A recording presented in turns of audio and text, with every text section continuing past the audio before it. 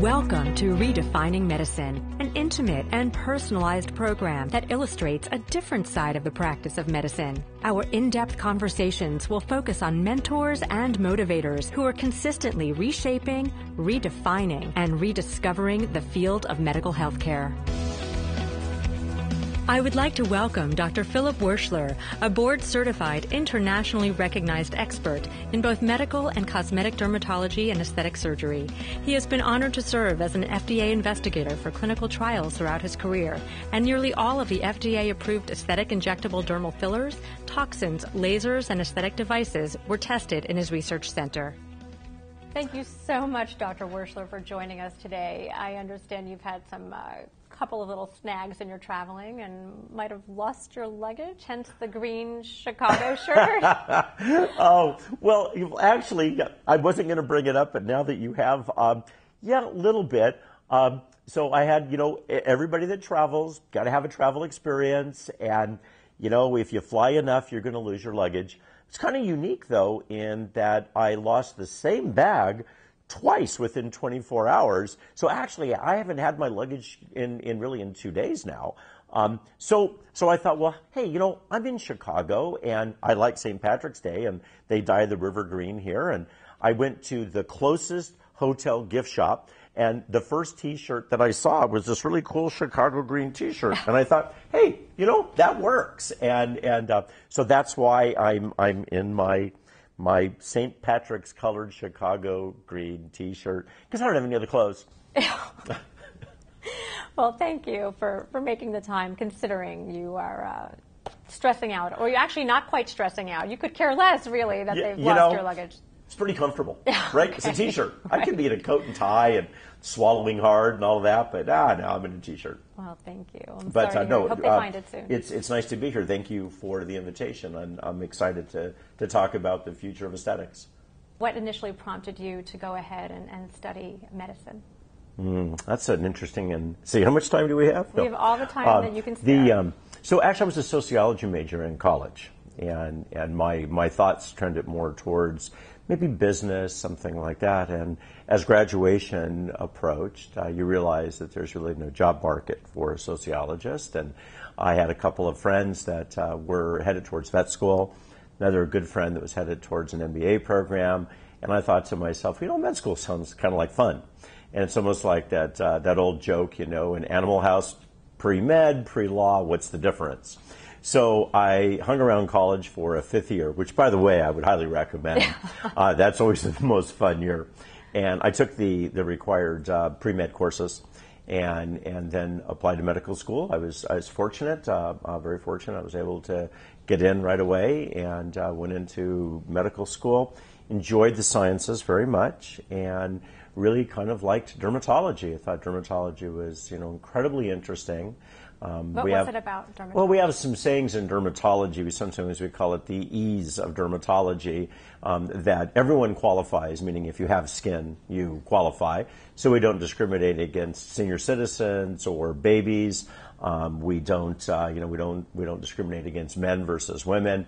If you have skin, it works. And so that's pretty much everybody.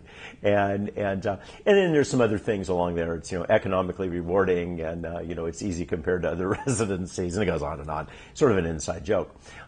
So dermatology, I think, is probably the medical specialty field that best defines the combination of internal medicine, surgical procedures, pathology, and kind of puts everything together. And there's a little bit of every medical specialty in dermatology, and that's not something that you can say, really, I think, for any other specialty. And so it turns out that this is before cosmetic dermatology had really kind of reached its stride. I mean, dermatology has always been, to some degree, a cosmetic specialty because of the appearance-related skin concerns that patients have. Although traditionally we didn't have a lot of things to offer. We had hair transplants, we had the shave removal of moles, we had chemical peels, arguably the oldest medical procedure that's ever been documented. So we had some things like that, dermabrasions, the old sanding of the skin. But mostly dermatology was an internal medicine subspecialty that also had skin cancer as a surgical component, and then, of course, the studying of the skin in biopsies as the pathology component. And right around the time that I entered into dermatology was really at about the advent of lasers. Collagen injections were new. And so there all of a sudden was this expansion of the field into aesthetic procedures, or aesthetic dermatology, which I think is kind of a nicer sounding name than cosmetic dermatology. So I was lucky enough to be around at the beginning of that, and I had trained at George Washington University for my dermatology fellowship, and I had the opportunity to work at NIH, where I learned about clinical trials. And essentially, if you are a patient at the National Institutes of Health, it means you're in a trial. And so I had the opportunity to learn trials and to sort of network in that world, and decided that I really liked clinical trials. So then when I started practice, I started doing trials as soon as I could, which essentially was right away. And that part of the practice has continued to grow. And I've been fortunate enough in that aspect to be part of the development cycle, if you want to think of it that way, of the aesthetic procedures. I was one of the original Botox investigators. And I've done the trials, I think, on all the toxins and all the fillers and many of the laser and energy devices, as well as medical dermatology. Acne, eczema, psoriasis, warts, sort of you name it, there's always trials to do. And so that part very much appeals to me, and we have continued to expand that out. Throughout your journey, which area have you seen the most exponential growth? Well, I guess that you can answer that at a number of different levels, and it depends on your perspective. It's kind of like, is the glass half full or half empty? Traditionally, almost every medical dental office was involved in clinical trials. They're doing a little trial here, a little trial there, and it was very much a community-based trials. And one of the things that I have seen over, especially like the last decade, is the emergence of clinical trials really as a medical specialty that doesn't really have a residency. So it's sort of an on-the-job training as a medical specialty, which is very different. And I've seen consolidation. So sort of the mom and pop approach to doing trials has kind of disappeared, and it's consolidated into larger and larger clinical trial centers, many of which are not institutionally affiliated, so not part of a university or not part of a large hospital system. It's not that they don't do trials, but there's different kinds of trials, and when I refer to clinical trials, I'm really referring to what could be termed commercial trials. So these are the pharmaceutical company-sponsored trials for new drugs, new devices, or new indications for existing ones. So we're mostly involved in the commercial trials side versus government-funded research or academic-funded or things like that. And those are again, very, very legitimate trials. But we kind of do drug and device trials, usually between the laboratory development, what we call sort of the preclinical phase, and FDA approval. So that part has changed dramatically. It's growing tremendously. There's all these new drugs coming out. We read about it almost every day, whether they're drugs for dermatologic conditions or others. We do multi-specialty trials. On the aesthetic side, aesthetic dermatology has exploded in the last quarter century. It's easier as time goes by to look back historically and say this is when it happened. A lot of times you don't really know when it's happening as to when it's happening. But then you look back and you gain the perspective of time. And so, when did aesthetic dermatology really take off? I think there's some milestones. Dermal fillers in the mid to late 80s, neurotoxins, while they were out as an orphan drug, and here I'm referring to Botox, in the late 80s. It started to be used aesthetically in the early to mid 90s, gained a lot of notoriety in the fashion press, the fashion industry, and then was approved by the FDA in 2002. And then the first hyaluronic acid filler, which is Restylane, was approved a year later in 2003. And parallel to that development was the sort of the refinement and the expansion of energy devices. Energy devices, lasers, but there's other types of energy. And lasers, that term is almost used as a catch-all term for anything that plugs into the wall. But there's radio frequency and there's ultrasound, and it goes on and on and on. So you had the devices develop, and you had the injections develop, and I also think one of the key moments was when the FDA approved Retin A as a wrinkle cream. And that was the first, sort of imprimatur of the FDA onto an existing product that was only a prescription that could be used and had shown efficacy and gained approval. Were you part of that trial? No, I did not. I did not do that trial. You just did every other trial. Yeah. Those trials. So Retin A was approved in, I believe it was the early to mid '90s. What had happened is that, and it was kind of interesting, is that we had dermatology had noticed that patients, especially women, who had adult female acne, and they would be on Retin A for years, they started noticing that their skin wasn't aging in the same way and as fast as women who were not using it, or were using other types of anti-acne regimens, like a topical antibiotic or something. So we generally credit for that component John Voorhees from Michigan as being sort of one of the bright minds that picked that up, and then trials were done, and the classic photos that were published were the little crow's feet around the eye before and after, and there actually was a visible difference just from using a cream, and that opened up an entire new field that now is filled with what we call cosmeceuticals, and which is just a hyphenated name between cosmetic and pharmaceutical. Interestingly enough, the FDA does not recognize that name. That does not exist. But we all use it. And we talk about the cosmeceuticals, and some cosmeceuticals are prescription products used for aesthetic or image improvement, and others are over-the-counter that are used the same way, and they kind of meet in the middle. So that area has changed, and then I think, and so that area has exploded. And partly, again, timing was good because you had the baby boomers back in the 80s and the 90s moving into that age where they became more and more concerned with aesthetic issues. And previously, what you really, sort of the concept was wait until you're bad enough for a facelift, then go get one. It's like, well, I want to do something before I need that. And so that's what really drove that. But at the same time, there was a lot of research that was conducted in basic laboratory sciences, understanding the structure and the function of the skin and of the immune system and those interactions.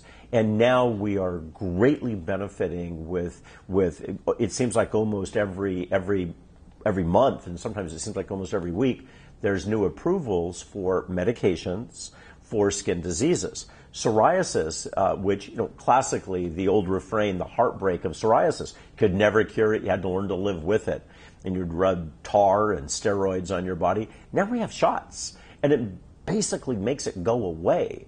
And there's many other skin diseases like that, and more recently, the more severe eczemas, especially the childhood eczemas. So there's new medicines coming out in all aspects of medical dermatology and then aesthetic dermatology, which commonly is procedural. So that's kind of an extension, a natural outgrowth of surgical dermatology and skin cancer.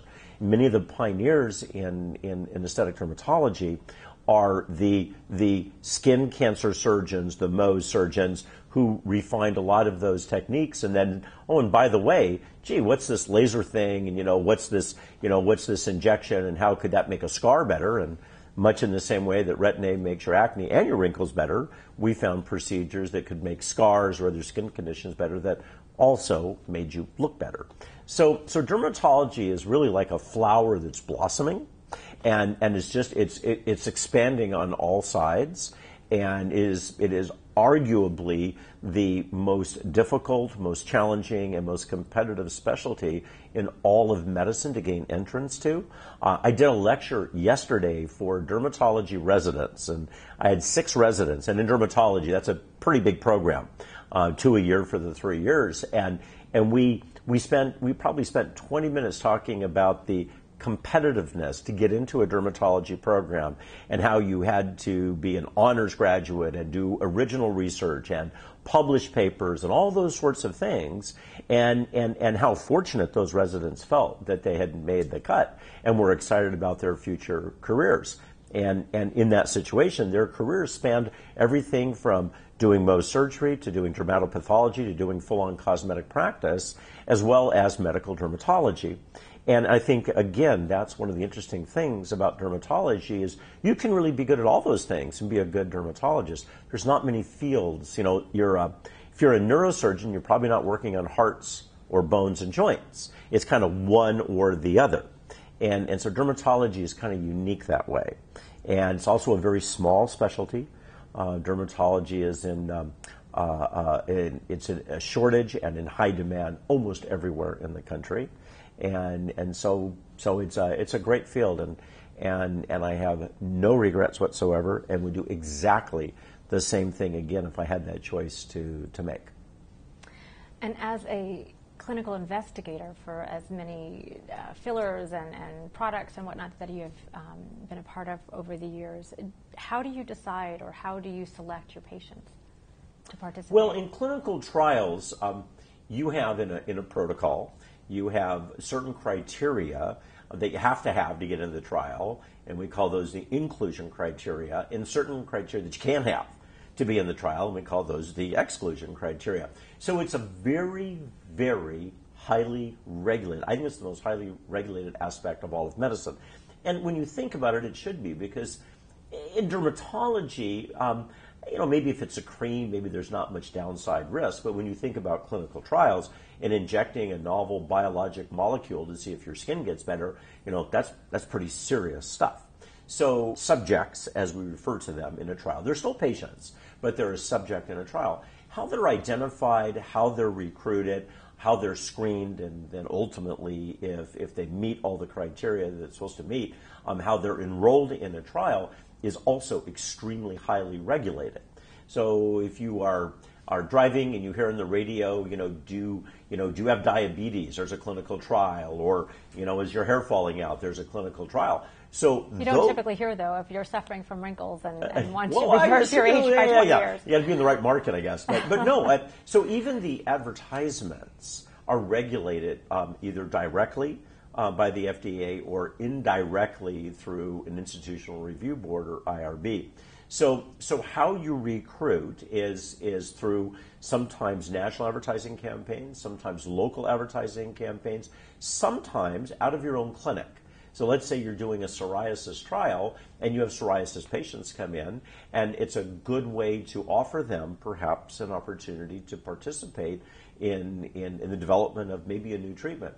And one of the things that I've learned over the decades of doing trials is that most, and maybe nearly all of the subjects who are enrolled in a trial, they're very altruistic. They don't do it because it's the easiest thing to do. In fact, it's harder. There's more visits, and you're in an acne trial. You may be getting blood work and EKGs, and who knows? So there's more involved. There's more work for you. You may, in fact, in all of that, receive a placebo treatment. So you may not get the real drug. And you could just as easily, maybe even easier, just go and get a prescription and get a drug and get treated. But patients actually are very altruistic. And I can't tell you how many hundreds or thousands of times I've heard, if this helps somebody else who has the same condition I do, I think that's great, and I'm happy to participate. There's almost a role reversal in terms of the physician-patient relationship. So traditionally, the doctor tells you that, well, you need to do this and come back for that, and, we'll see how you're doing. And in a trial, you're learning from the patient. The patient does what the protocol says, what you educate them to do, then comes in and tells you how they're doing. And you learn from that. So it's different. It's a very different dynamic. Actually, I think it's a far superior dynamic, because you truly are working as a team in order to learn about, this new treatment, this new drug, this new device, and, how whatever condition you have, aesthetic or medical, responds to that. It's a very, very different relationship. So let's talk about one of the most important people in your practice, Sir Harry Nevis. Yeah, I couldn't help but chuckle when I saw that on your website. So, what kind of dog is he? So, or is he not? So, Nevis is the Latinized dermatology word for a mole, the Latin derivation is a spot. So we have this little pug mix, and he's all black, and he's got kind of a little crooked face and a snaggle tooth, and one eye sticks out, and he's just so ugly. He's adorable, and so we were having this, like, what should we name him? And he was all black, and I said, well, how about Nevis? And it kind of stuck. So then we played with the name, as you're prone to do, when you register animals and things like that. So a congenital mole is called a congenital Nevis, and if they have hair in them, as they often do, we call them a hairy Nevis. So then we said, well, let's call him Sir Harry Nevis, and that's how the name evolved. And actually, he is a real, not a service dog, but a therapy dog. He's a registered therapy dog, and he's registered through Pet Partners, and my wife Pam is his partner, and he has to be recertified every 2 years, and at his level of certification, he is allowed to go into, like, common areas of nursing homes and schools and hospitals. He plays ball. That's his job. He's got a service jacket that he wears when he comes to work. He puts that on. He knows he's working. He grabs a ball, because he was raised in the office. And he goes down and he entertains patients. And, he drops the ball. You kick it or roll it or throw it. And he'll get it and bring it back. And that's his job. So what has been the most rewarding part of your medical journey?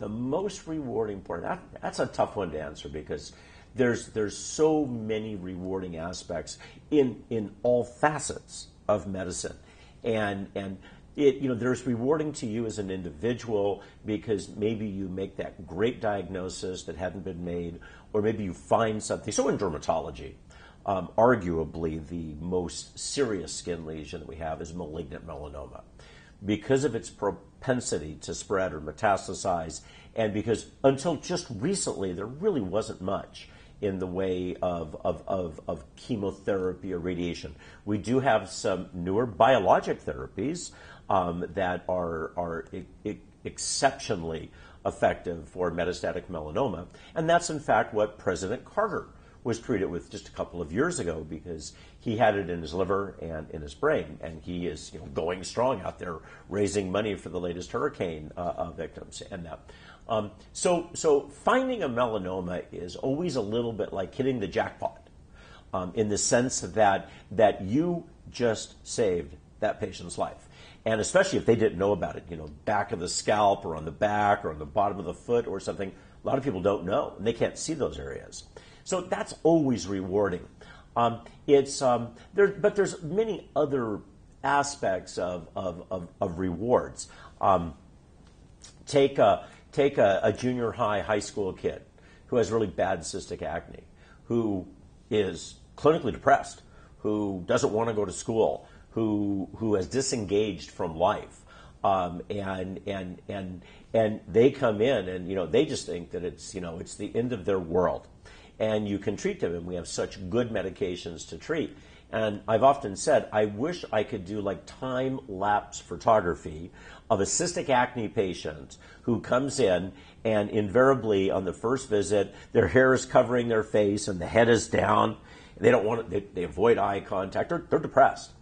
and then you treat them, however you treat them, but you treat them, and if you could do time-lapse photography, what you would see is you would see that head come up, you would see the eye contact begin, see the hair, starting to be styled or combed or pulled back from the face, because they actually are really beginning to feel good about themselves again. And it's not usually the patient, the teenage cystic acne patient, that thanks you. It's usually the parents. And they will send a card or a letter, or now today more often an email, just saying, thank you so much for giving me my son, my daughter back, because they're back to their old selves and they were just a different person. So there's another way that you can feel rewarded, because now you're doing something to help that person be a happier and hopefully more successful person in whatever way they define that going forward. And then there's the intractable disease. I think psoriasis is a great example of that. So patients that have lived with horrible psoriasis, covering large parts, maybe the majority of their skin surface, who are incredibly uncomfortable. They hurt, they itch, they burn, they leave trails of flakes. People don't want to be around them. They become socially isolated. People are kind of weird when it comes to rashes on the skin. I don't want to touch, right? Even though it's a harmless condition in terms of not being contagious. And they didn't really have hope. I mean, it was the same stuff over and over and over again, of whatever degree of effectiveness it was for them. And then with the advent of the newer medicines, not just biologics, there's pills now and stuff for psoriasis.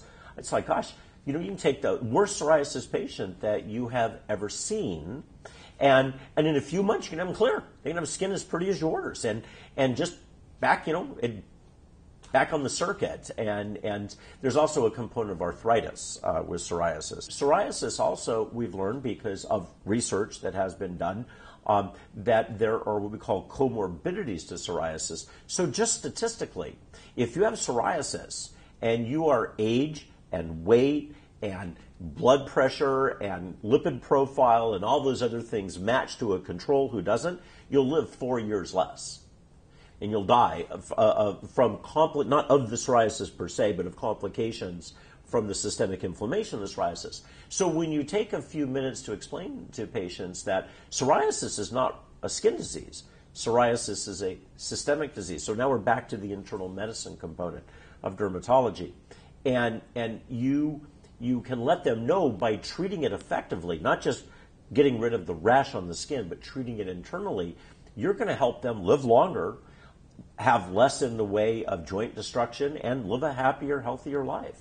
So there's so many ways to answer that.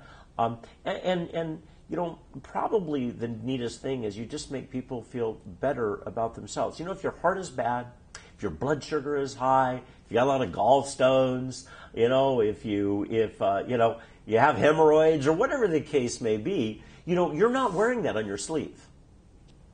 But potentially everything on your skin is potentially in view of everyone else. So you wear it on your skin.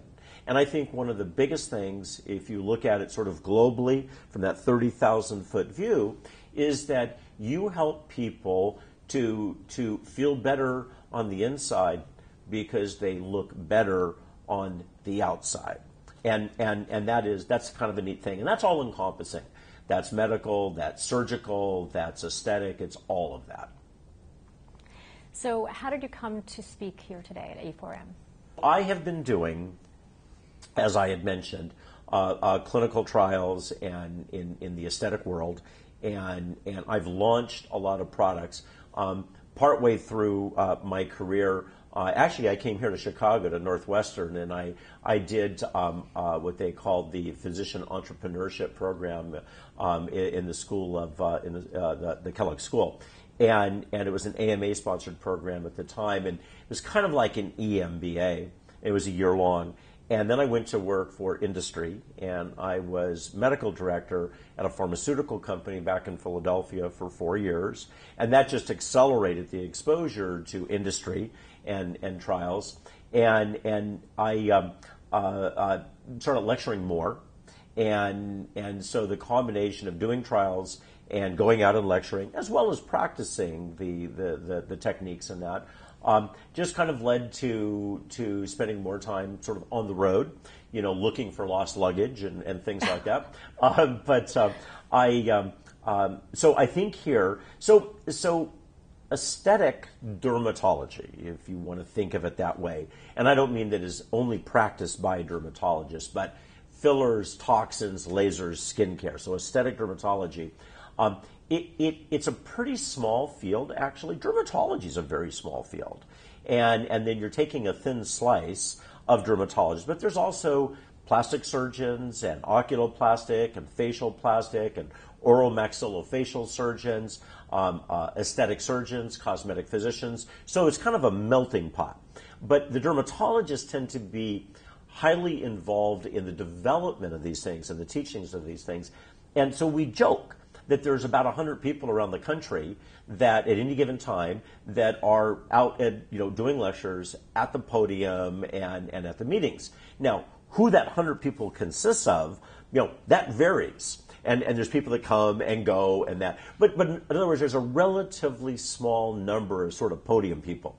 And we all know each other. We're all friends. I would say it's a very, very congenial club. But then dermatologists get along with everyone. We joke this because we're sort of superficial people, We're only skin deep. But so here at this particular... First time you used that joke. Huh? Yeah, right. At this particular meeting, the A4M. So I've been aware of A4M for a long time, but I remember going to an A4M meeting early in its gestation, and I went with a colleague mentor of mine, a dermatologist by the name of Jim Fulton. And Jim Fulton was one of the early pioneers in cosmetic dermatology and just a brilliant mind. And sadly, he's passed now, but he was one of the inventors of Retin-A. And we were at another meeting in Las Vegas. What year is this? This is the 25th year. Yes, so it was close to 25 years ago. And we were actually in Sephora, and we saw this meeting at one of the resort hotels. And so actually we snuck in. And we walked in and we looked around, and I'll never forget what he said to me. And it was close to 25 years ago. He said, looking at age management, this is the future of, at that time we used the term cosmetic dermatology. We hadn't really coined aesthetic yet. And I've never forgotten that. And he was prescient in his observation that the future of aesthetic cosmetic dermatology is age management. And that age management is like a three-legged stool. And there's external age management, and that's what I do. And there's internal age management, so that's keeping the heart pumping and keeping the joints moving and all that kind of stuff. And then the third leg of that stool, which is I think still in its infancy, is cognitive age management. So you can look good and you can be, feeling bad on the inside, and you can't remember where you live. But you'll make them look gorgeous. Well, you may look gorgeous. But if you think about that, age management medicine is really, it's a triad of looking good on the outside, looking, younger or healthier, whatever your goal is, but also functioning better on the inside. And we're getting pretty good at that too.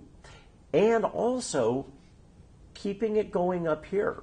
And to me, that's the most important part. But the cognitive component, which you would suspect would be the domain really of the neurologists, you don't hear nearly as much about that. Certainly not like you do for Botox and fillers and really not as much, at least in my experience, my exposure, not nearly as much as you would hear about growth hormone therapies or bioidentical hormone replacement or the primary prevention of cardiovascular disease or all of those kinds of things. And I think it's because we haven't quite gotten there yet. We're still trying to figure out Alzheimer's, what it is and why are we getting it, and can we have a blood test? And you look at dementia and you look at those other aspects of cognitive functioning. I think it's behind I think what's out there leading the sort of the the tip of the spear is aesthetic dermatology. Of course, I'm biased, but in other words, if you look at Botox is, depending on what study you read, it's the second or third most branded iconic term in the world. And so people use Botox as a noun, as a verb, as an adverb, as an adjective. It's become a term for something anti-aging put into your body.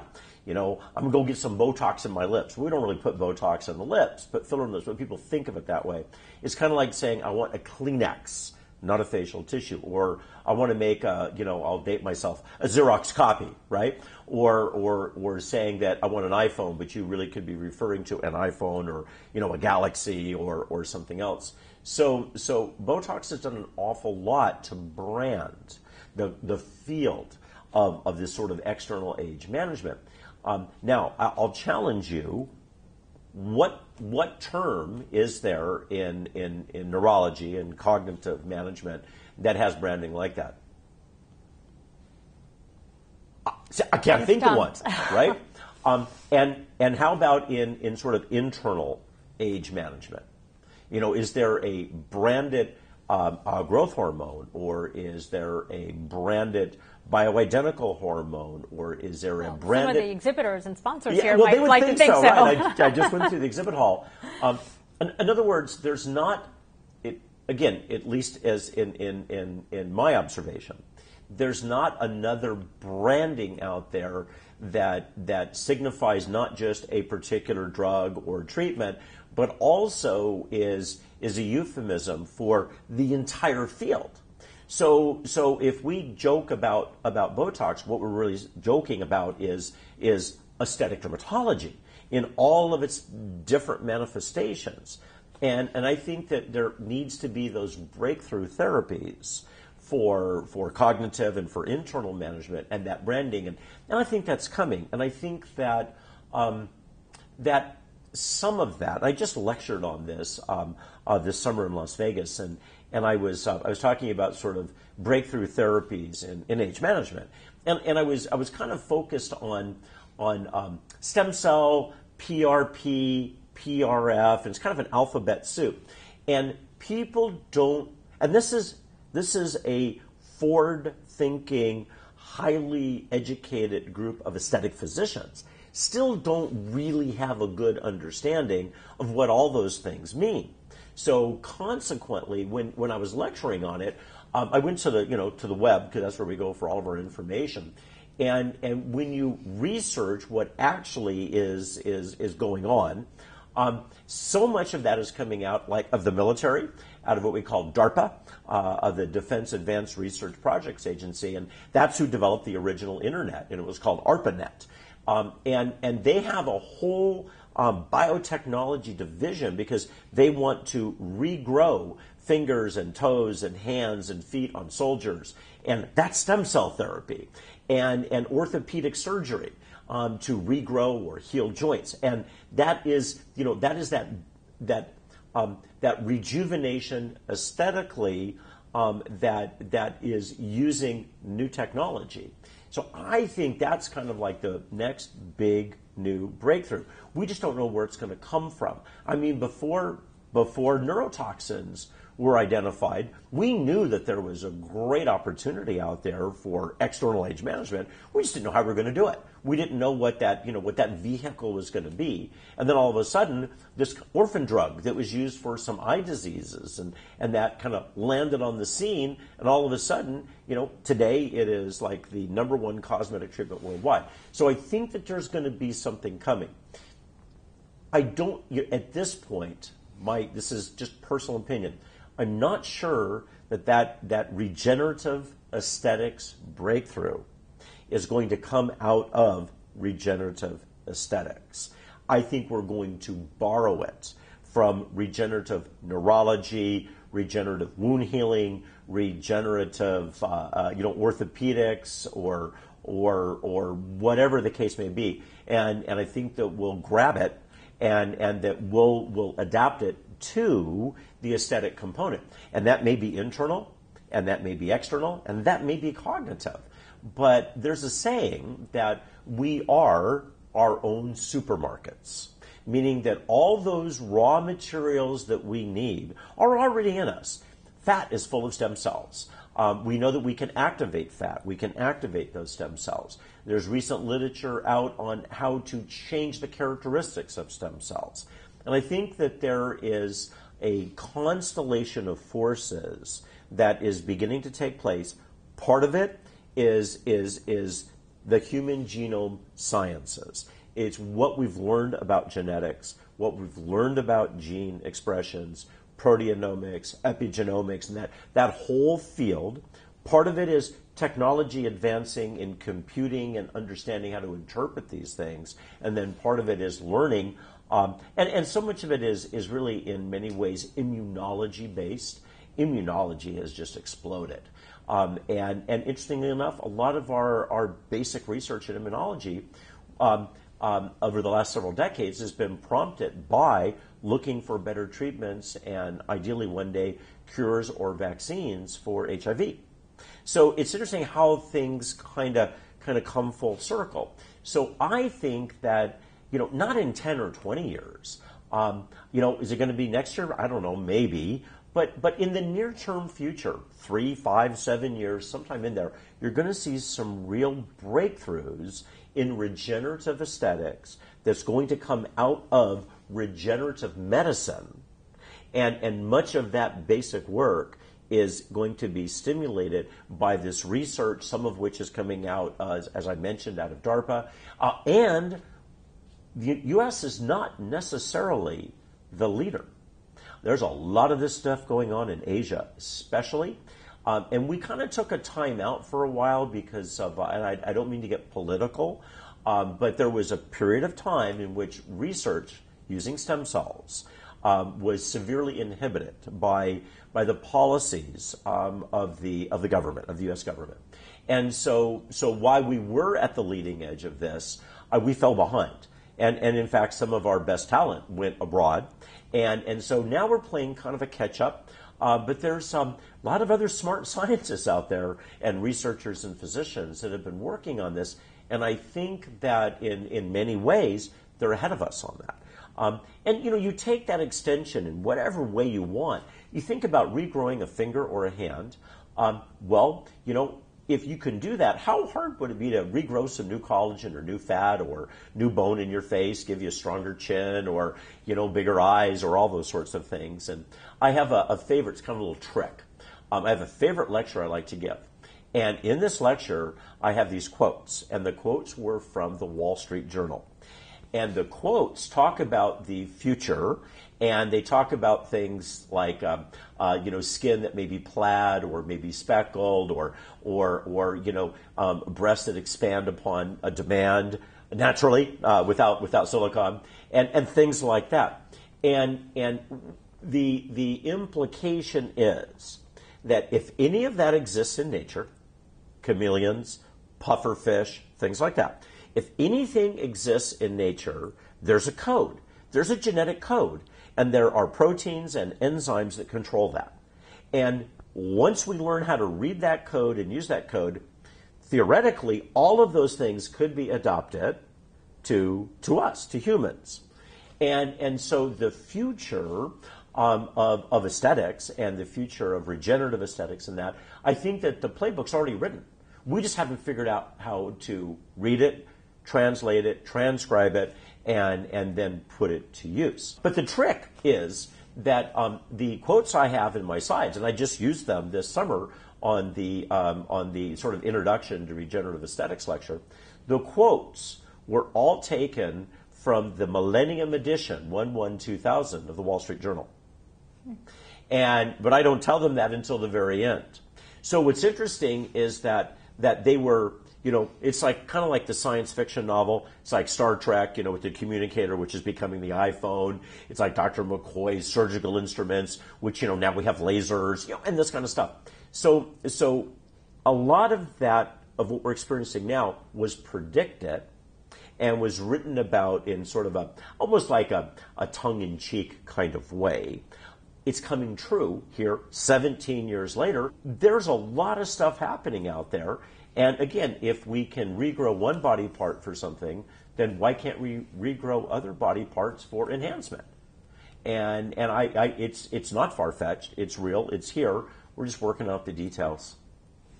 Are you utilizing PRP or stem cell therapies in your practice? Oh, yes. And we have been for some years. And there again, so PRP and aesthetics, probably the area that, and there was just on one of the, I think it was one of the Fierce Biotech or Fierce Pharma, there's all these newsletters, kind of daily industry newsletters. I think I subscribed to them all.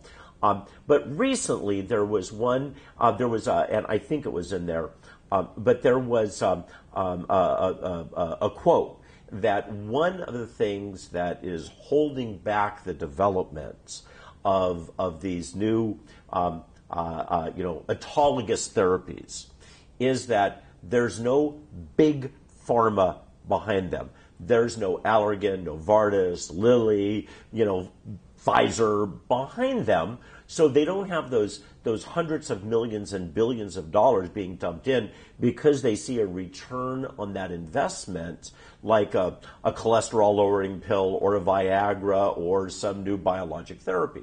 And so they're sort of bumping and creeping along, but that pharma is it's on the radar. They know and they're watching.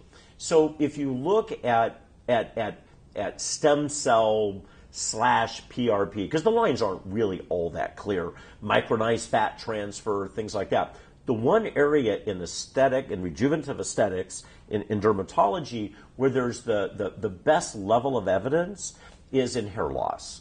And so you draw off blood, your double centrifuge, you process, activate, mix with whatever your recipe is, and then you inject it in one way or another back into the scalp.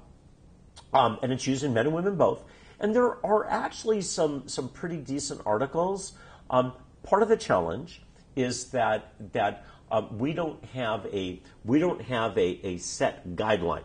If you have a pill for blood pressure, you can calculate precisely how many points your blood pressure drops based on the dosing of the pill. And it's a very easy equation. It's a lot harder to say, well, there's a little bit more hair growth or there's a lot more hair growth. I read an article a month or two ago. Interesting article. It was not from the U.S. because it would probably never happen in the U.S. I believe it was from India. And these doctors, there are these drugs that you can take like before chemotherapy and that, which will stimulate your bone marrow to make more bone marrow-based stem cells and precursor cells and that. And there were these physicians in India that gave these drugs to some patients before harvesting PRP and stem cells because they thought they would flood the body with all these progenitor cells. Then they used it for stimulating hair growth. And it worked, and it seemed to work better. And I thought, that was amazingly insightful. That wasn't even on my radar because I practice within the constraints of our guidelines and our FDA. And so I actually brought that up to a friend of mine who's a medical oncologist. And we had a nice little chat about it. And he said, well, they're really pretty safe drugs. They're very expensive, but they're really very safe. And he said, I could see why that would work because, when we use them in oncology, we use them for that purpose. And I'm thinking, see, we might borrow something out of oncology. And that. So if there's this stuff going on all over the world, and it's very exciting. So coming back to Dr. Fulton's prescient comment, I think the future of aesthetic medicine, I think the future of regenerative medicine and all of that is really exemplified by A4M. And I've had that in the back of my mind for literally about 25 years. And I've seen the growth and the expansion and the, the maturity of the group and the data and things that are presented. and I'm very impressed, and I'm happy to be here, and happy to have an invitation to the party. Thank you so much, yes, Dr. Werschler. yes. This was wonderful, and you're charming, and I really enjoyed your time. Well, thank you. I Thank enjoyed you. chatting with you.